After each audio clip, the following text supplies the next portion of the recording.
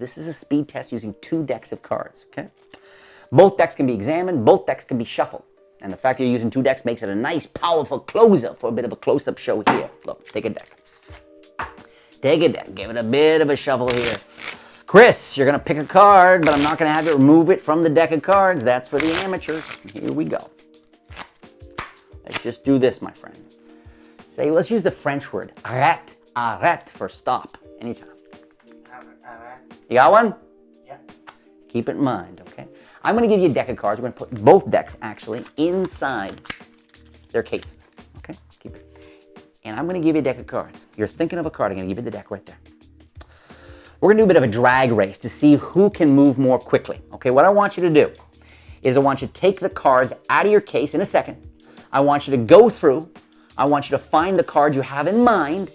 I want you to take it out. I want you to turn it around so it's facing the wrong way. I want you to put it back inside the cards, and I want you to put the cards in the case. You ready? And I'm going to try to do it at the same time. 3, 2, 1, go. Wow, now, wow, now, wow, now. Wow, now, wow, wow, wow, wow. Wow, wow, wow, wow, wow, wow. Everyone's just thinking, man, I hope fish Criss. That's it. Now, I don't know if you noticed, but we were going to do a speed thing where you went through your cards and I was supposed to go through my cards, find the card you're thinking of, somehow turn it over, jam it back in, jam everything back in the card case. But I actually am going to go down to the table really slowly here. No cut. No cut. No cut. Cut me, Nick. No cut. So, Chris, you went through and you turned over a card. Well, I decided that the fastest thing wouldn't be to use my manual skills, but would be to use the power of, oh, lordy, lordy, sweet, sweet magic. So you'll see that I actually went through my cards too, and I turned over only 1 card. And hopefully, we're going to find that we both turned over the same card. I love the invisible deck. The invisible deck is probably one of the world's most famous trick decks of cards, all right? And because I love it so much, I've created many different tricks and handlings and ideas with this thing. I'm sure a bunch of you are familiar with an invisible deck, probably even own one. If you don't, I'm going to put a link below this video to my website. I sell invisible decks. In fact, they come along with a DVD, a full-length DVD with a whole bunch of ideas. However, right now, you don't have to purchase a darn thing because this does not use an invisible deck.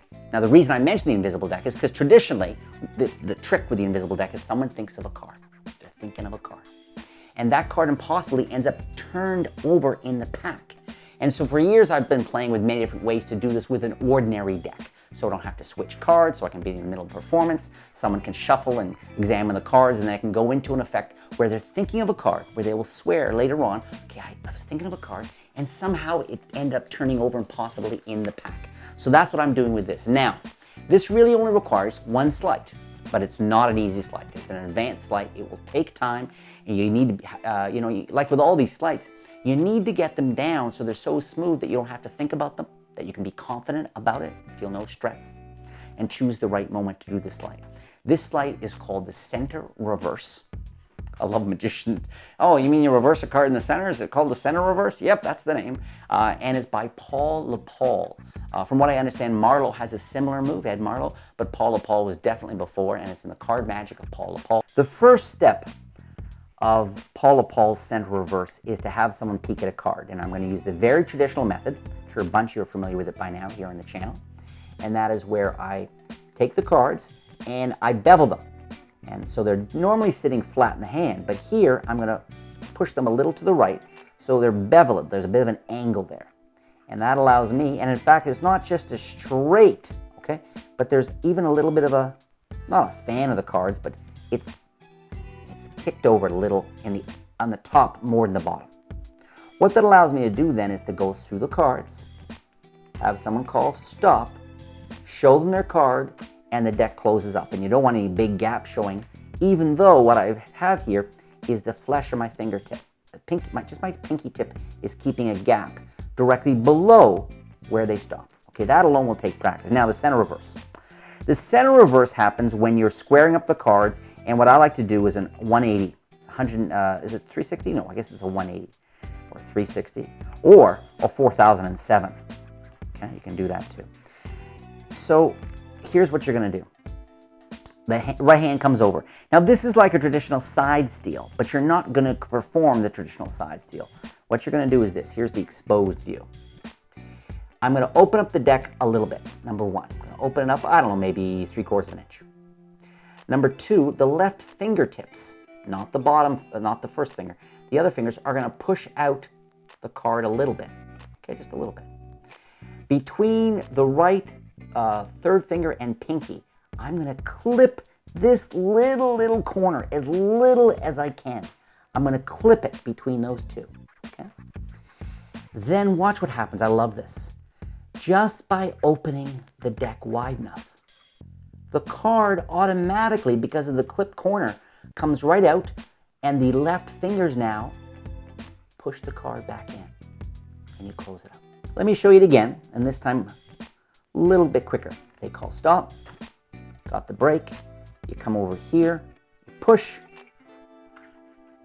and in. Now I want you to see in performance, when I move, now, you know, this is a very important part of sleight of hand, is not just the micro details, but the larger actions on the macro level. I know that sounds sort of academic, but it does mean something. And moving from a peak down to this, when I move from eye level right down to here, in that larger action, there's definitely time they kind of refocus. So I can have a card peaked at, like, let's say the 9 of hearts up here. As I bring the hands down, do the move, okay, and square. Just takes a second, and the 9 of hearts is now reversed in the pack. So the whole performance is based on that one sleight. Spectre can shuffle the deck, they call stop, they peek at they call stop, you do the Paul to Paul center reverse here like this as you square up and you get in the card case, the card goes in like this, and trick's done. They think the trick's just about to start. Oh no, it's quite done. The one card they're thinking of from a shuffled deck is reversed in here. Now, sometimes what I'll do to people right now to really suggest that both decks are identical at this point, that I haven't done anything, is I'll say, where do you want the magic to happen? With which deck do you want the magic to happen? Sort of a magician's choice, equivoque. They point to this one, I say, great, that's where the magic will happen. They point to this one, I say, great, you take that, you're going to handle that one. And I just sort of move forward like that, okay? So, but either way, they get the deck. You ask them. Now, you know, it's funny because one of the things I found with Invisible Deck that I found frustrating is it is not clear to people how much work and time it actually takes to go through, find a card, turn it over, square the cards up, put them back in the case. So I came up with this presentation, this handling, which really brings home how much effort would be required to do it. How could you? So they go through, they find the card. I just want to double check the card here. They go through, they find the card. So we're dealing with the 4 of clubs, okay? Because I love final images. I think they really make tricks.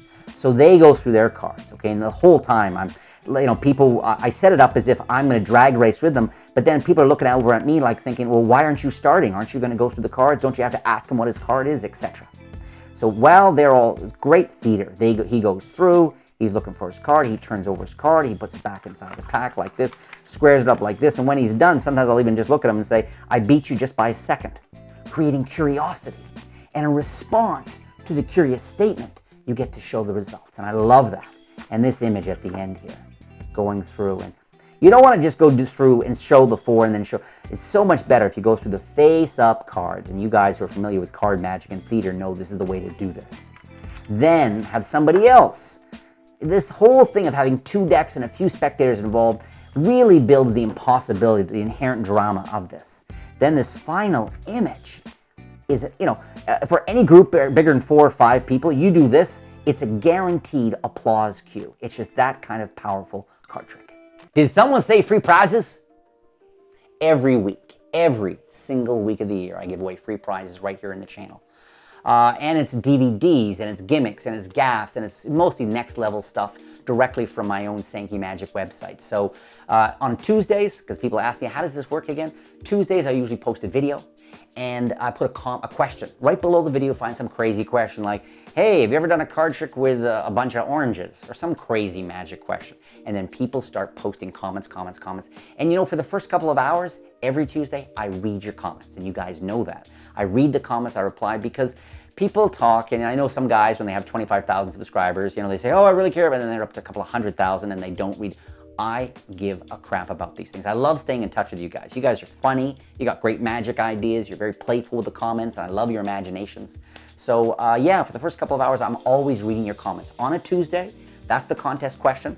And then usually the following week, on the following Tuesday, when I post the new question, right below there, usually at the comment pinned to the top, will be a list usually of the 12 people that won from last week. To collect your prize, just send an email to contact@sankeymagic.com with your name and your shipping address, and we'll ship you out your free prize. It's that simple.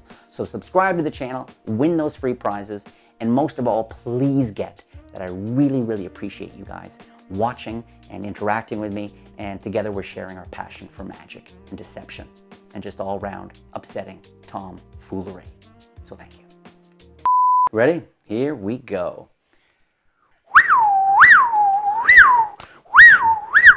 I wish that meant something. I really, really do.